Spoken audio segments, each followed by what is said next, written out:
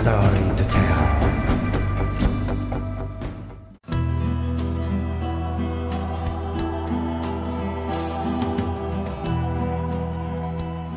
The Buk missile system is a family of self-propelled, medium-range surface-to-air missile systems developed by the Soviet Union and its successor state, the Russian Federation. The system using solid rocket propulsion that provides defense against high-performance aircraft and cruise missiles at low and medium altitudes at ranges of up to 30 kilometers, maneuvering with overloads of up to 12 units.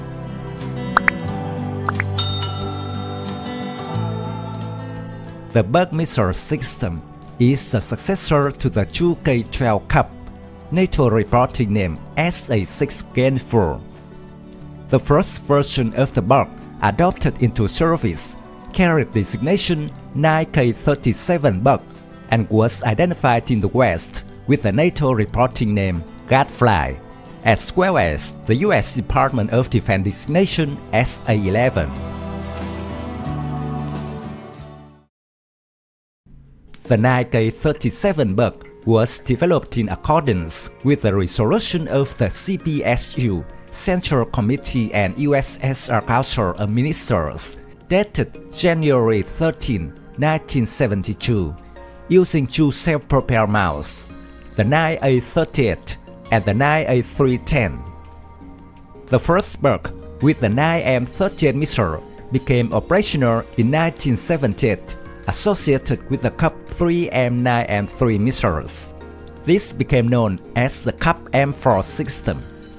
However, the full configuration of Buk continued testing from November 1977 through 1979 and became operational in 1980.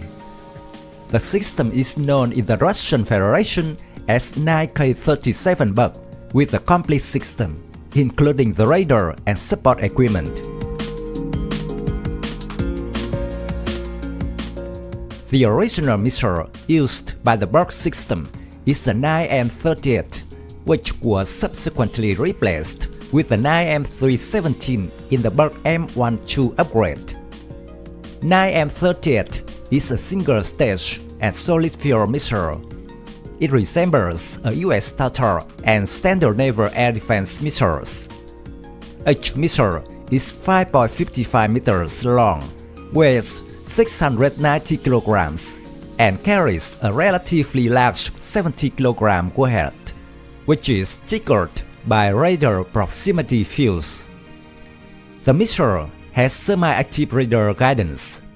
It can engage targets at a range of 3.4 to 20.5 kilometers at altitudes over 3 kilometers.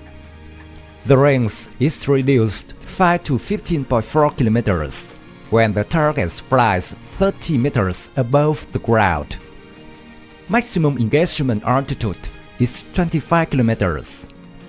The 9M38 missile has a hit probability of 70 to 93%. The Buk can also fire other 9M9M3 missiles of the Cup M3 air defense missile system. A total of 6 targets can be engaged simultaneously by battery, where they are flying on different bearings and at different altitudes and ranges. A typical battery comprises a command post vehicle, a target acquisition radar vehicle, and 6 self-propelled mounts that act as launcher vehicles. A specialist loader launcher vehicle that acts both as missile transloader and additional launch unit supports pair of launchers.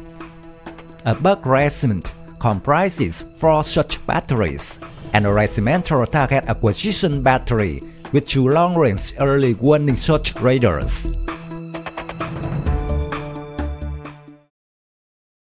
A Buk transporter erector launcher and radar vehicle is fitted with radar, digital computer, missile erector and launcher, friend or foe identification system.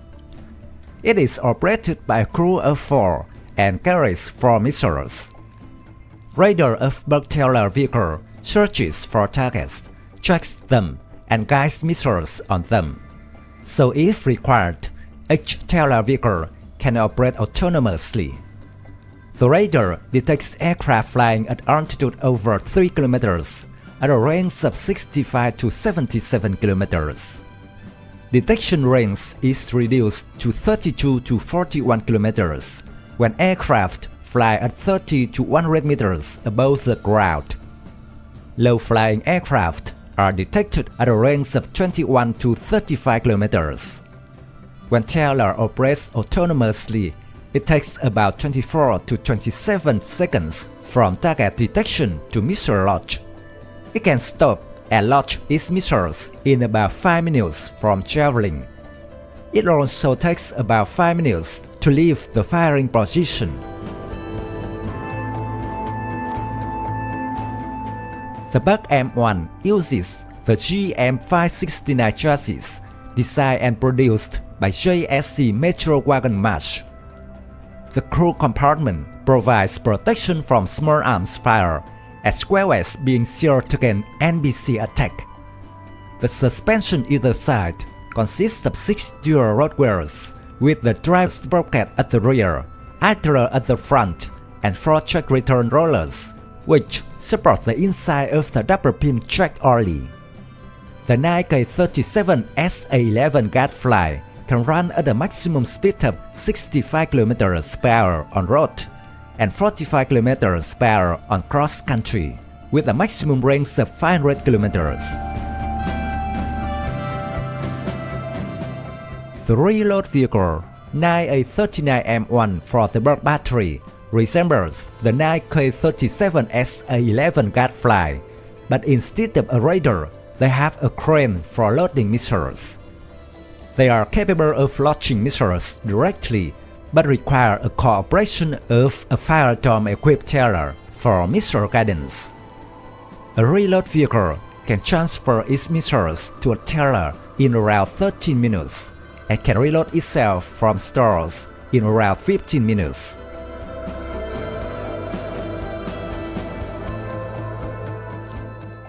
During the 2008 Georgian War, Ukrainian President Yushchenko, at the time, according to international judgment, was an unfriendly person to Russia, provided Georgia an unspecified number of Buk anti-missile systems.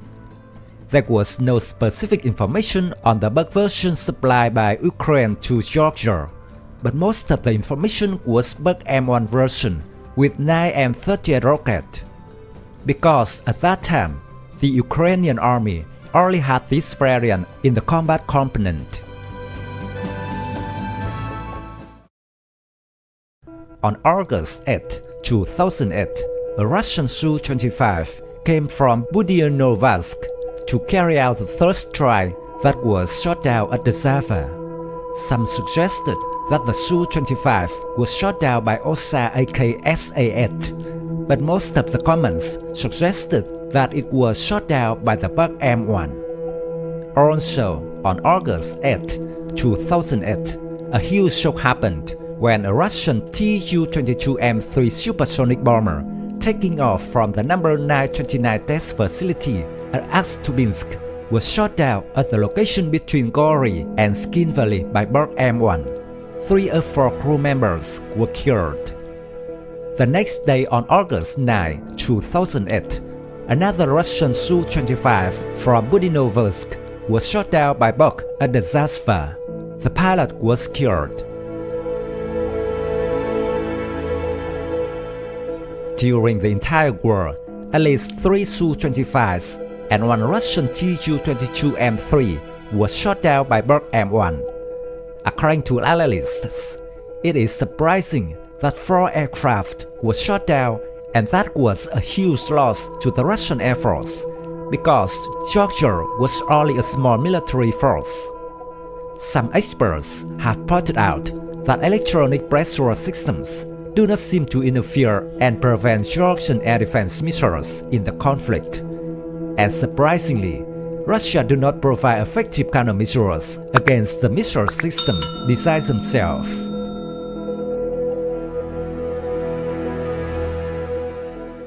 My video of SA-11 ends here. Thank you for watching. If you find this video interesting, please give me your thumbs up. Don't forget to subscribe to support the channel. Goodbye and see you again in the next videos.